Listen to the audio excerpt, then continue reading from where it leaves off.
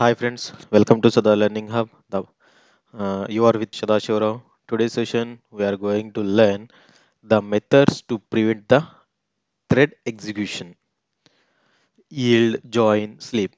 The methods are yield, join, sleep. Now we can prevent or stop a thread execution by using the following methods. First one is yield, second one is join, third one is sleep. Now I am going to discuss about yield method. Yield method causes to pass the current execution thread for a giving the chance of remaining waiting threads of the same priority. If all waiting threads have the low priority or if there is no waiting threads, then the same thread will be continued its execution. If several waiting threads with the same priority available, then we can't accept exact which thread will get the chance of execution. The thread which is yielded when I get chance once again for the execution. It depends upon the thread scheduler. Now the signature of the yield method is public static negative void yield method. If you if you see this picture, now thread whenever thread is created, that is the bond state. Whenever we are starting the thread, it comes into the ready or runnable state. After that, based on the thread scheduling, it goes to the running. Whenever we are calling that thread dot yield, it is changed to from running to ready or runnable state. Here this is the thread dot yield. I can show you some examples here. See this example, I am creating a class my thread. It is extending from the thread. I am overriding the run method as well. It's like same only. After that I am creating a one more method, thread yield demo. I am This is the main method. I am creating a object of my thread. I am starting the thread. Whenever we are calling the start method, it comes to it executes this method, run method. Here iterating the loop for loop, it calls the thread dot yield. Whenever we are calling the thread dot yield,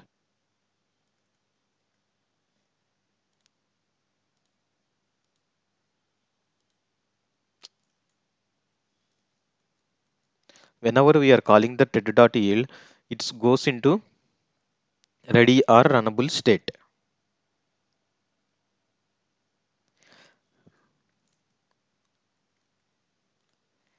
The above example, the chance of completing the main thread first, it is high because child thread is always calling the yield method, because child thread is always calling the yield method. Next, I'm going to discuss about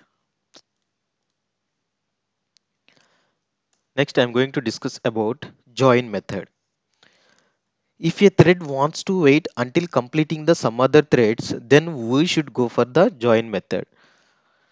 If a thread wants to wait until completing the some other threads, when we should go for the join thread. For example, if a thread T1 executes T2 dot join, then T1 should go for waiting state until completing of the thread 2. If you see this example, when you fixing if the T1, whenever we are calling the T1 dot join wedding cards printing, whenever we are calling the T1 dot join, sorry, T1 dot join, whenever we are calling the T1 dot join, then T2 should go for the waiting. T2 should go for the waiting state until completion of the T1. This is the example. Here in the join method, it takes the some overloaded methods are there. Those are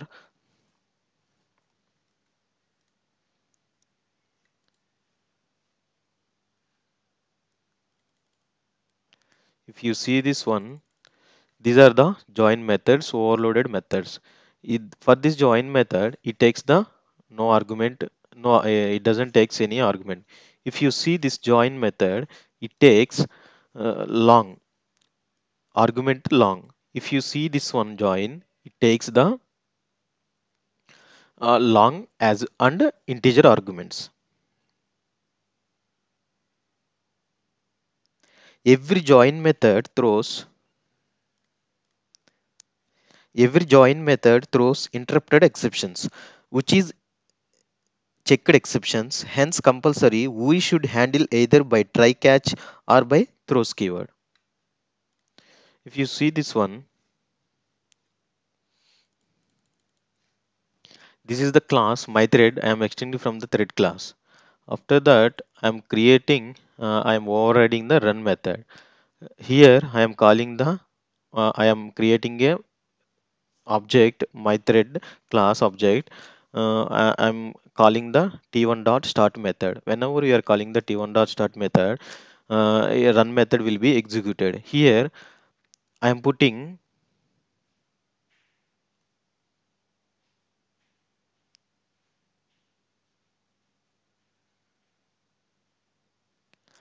t1 dot sleep.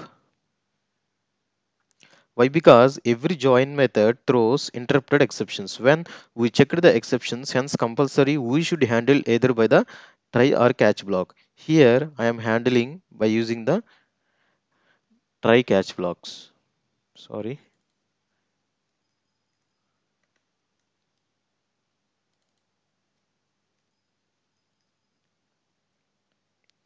Join. If you are commenting the line one,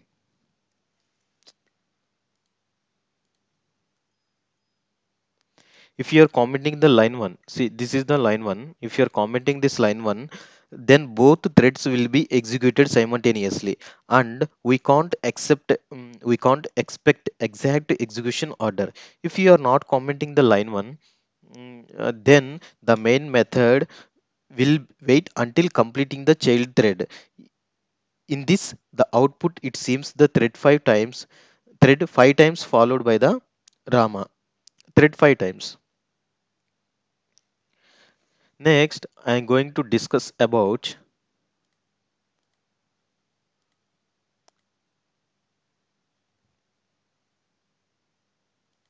next I am going to discuss about sleep. If a thread doesn't want to perform any operation for a particular amount of time, then we should go for the sleep method. For the sleep method, we have a two overloaded methods are there. One is it takes the long argument, and another one is it takes the long and integer argument. If you see this one, whenever thread object is created, it's coming to born state or a new state. Whenever you are calling the t dot start method, it's coming to the ready or runnable states. After that, based on the thread scheduler, it's going to running state. Whenever we are calling the thread dot sleep method, it's going to ready or run state. If the time expires, the sleeping thread got the interrupted, it's going to ready or runnable state. I can explain the one example here. If you see this example, I'm creating a thread join demo. I'm creating publish static void main. Here I'm putting thread dot sleep of 3000, means the thread will be wait up to 3000 seconds. After that, I'm printing the e. Next, I'm waiting up to 3000 milliseconds. After that, I'm waiting up to thread dot sleep 3000 milliseconds. Now it prints mega. For example, if you run this program, java c dot java thread demo, it prints m e g a. It prints like this. Next, I am going to discuss about interrupting thread. We can interrupt a sleeping or waiting thread by using the interrupt method or break off method of thread class. If you want to interrupt any thread by using interrupt method to break the thread, I can show you one example here. If you see this example, I'm as well as same thing. I'm creating my thread extending from the thread class. I'm overriding the run method. This is the run method. If you want to use the sleep method, the method must and should with a try or catch block, or we can throw the exception. If you go this one, I'm creating a object of thread class. After that, I'm t dot start. Whenever you are t dot start, the run method will be executed. I'm putting t dot interrupt one. This is the t dot interrupt one. If we are commenting line one, this is the line. If you are commenting line, the main thread won't interrupt the child threads, and hence child threads will be continued until the completion. If we are not commenting line 1, then main thread interrupts the child thread, and hence child thread won't continue until the completion of the until the completion in this case of the until the completion. See, if you want to, if we are commenting line 1, if you are commenting this line 1, thread won't interrupt the child thread, and hence child thread will be continued until the completion. If we are not commenting this line 1, means like this, if you are not commenting this line, the main thread interrupted the child thread, and hence child thread won't continue until the completion of the thread. If you run this program, we got the end of the main method. First it prints the end of the main method. After that I am in lazy thread. After that it prints I am lazy thread. After that it prints the I got interrupted.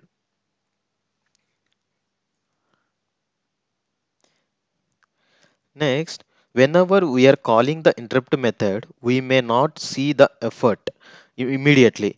If the target thread is in sleeping or waiting state, it will be interrupted immediately.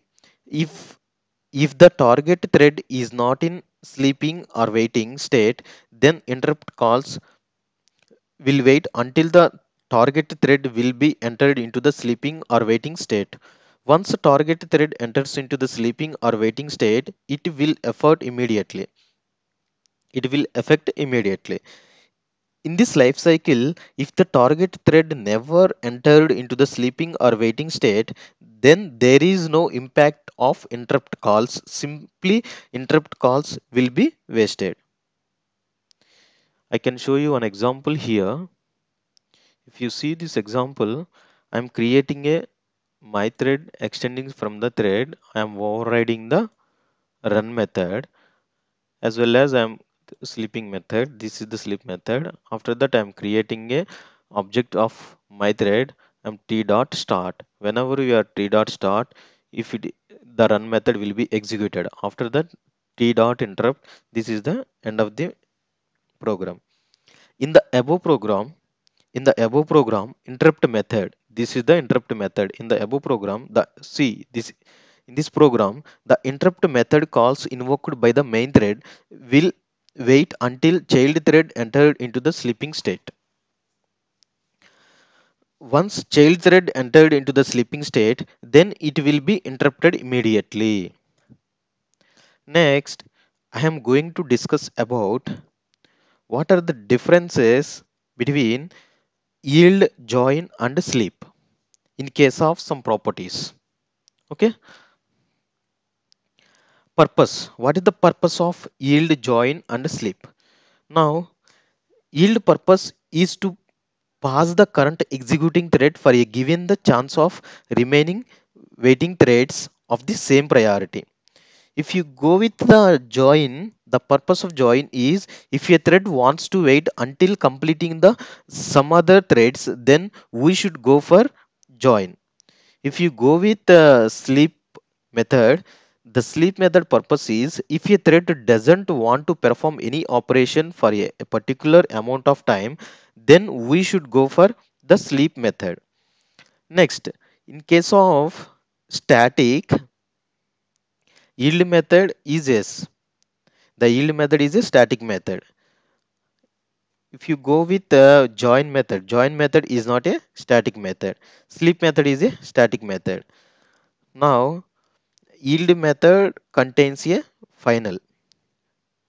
Sorry, yield method doesn't have a final modifier, and yield method and sleep method doesn't have a final modifier. Sleep method has a final modifier. So, yield method, there is no overloaded methods are there, but sleep and join methods are some overloaded methods are there. Yield method, it throws the exceptions, and and sleep and join method doesn't throw any exceptions. Yield method is a native method, but sleep method is not a native method. Join method is not a native method, and sleep method is a native method. It takes the arguments long in milliseconds, and long in milliseconds, and also it takes the integer. Thank you so much watching this video. Hope this lesson helpful to you. Keep watching our lessons. Keep writing to us. Do not forget subscribe our channel Learning Hub, because we have many sessions that would help you to develop our skills, and I will be back soon. Till then, you take care. Bye bye.